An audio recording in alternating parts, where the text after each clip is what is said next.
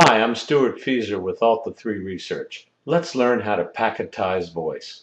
First, we begin with a simple recording. Press the record button and notice we have to choose the sampling rate. In telephony, 8,000 is the popular number. Everything is done in 8,000 samples per second. So we choose 8,000 as the default and click OK. Let's learn how to packetize voice.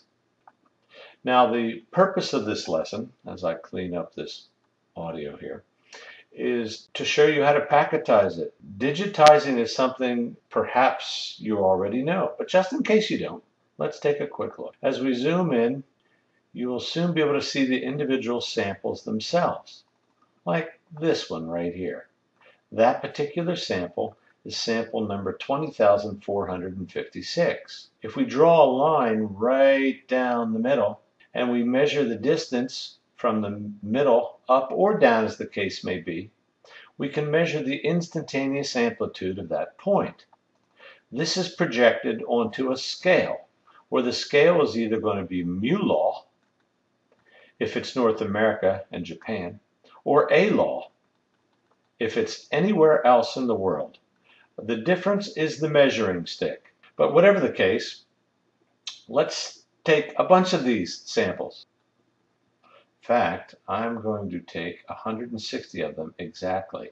Now I'm watching this number right here on the screen, and I notice that I have 160 samples right here in front of us. That means that from the edge to the edge is exactly 160.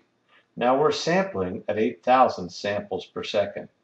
If we do a little bit of math, 168 thousandths is also 1/50th.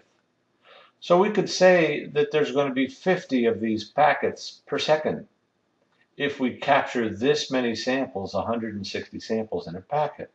We could also say that this is 21 thousandths of a second, or 20 milliseconds. This is actually the more common way to do it. So we could say that this amount of samples, 160 of them, is a 20 millisecond packet. If we zoom out and we let you see that little sliver of sound that you see right there, that little sliver right there is 20 milliseconds of voice. Now let's say, for instance, according to some QoS rules, where people would say that, hey, there's a likelihood that this might get dropped. So while we're at it, let's just take a quick look at that. I'm going to hit the delete key and delete that little sliver of sound. There it goes. Let me play this back for you. Let's learn how to packetize voice.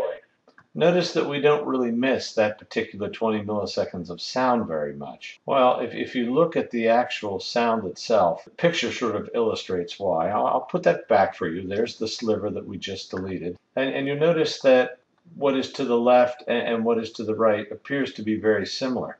If we do a frequency analysis and I just click around on different items, notice the frequencies really don't change all that much, which is really what your ears hear. So we didn't really miss that particular sliver of sound that much. Now, of course, the object, back to packetizing voice, once we've captured 160 samples, the object is to get them as fast as possible to the other side. So what we will do is we'll take our 160 milliseconds of sound, timestamp it with whichever the timestamp value is, put a sequence number on it, maybe this is packet number 900 or something like that, and ship it on its way to the other end, where the sequence number and the timestamp are elements that you would find in the RTP header. That's it for this lesson. See you next time.